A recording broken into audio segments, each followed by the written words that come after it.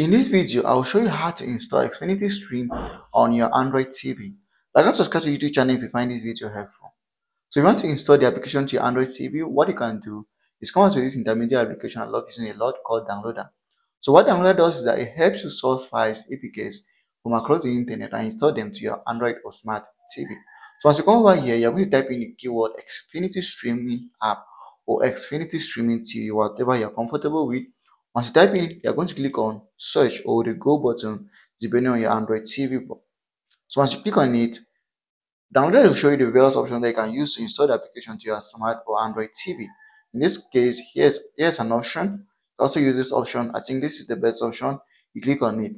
Now, if you click on this and your Android TV version supports the application, you're going to see the install button here. But if you don't see the install button, then your Android TV doesn't support it. And all you have to do is to get a new Android TV. Like and subscribe to the YouTube channel for more important videos like this.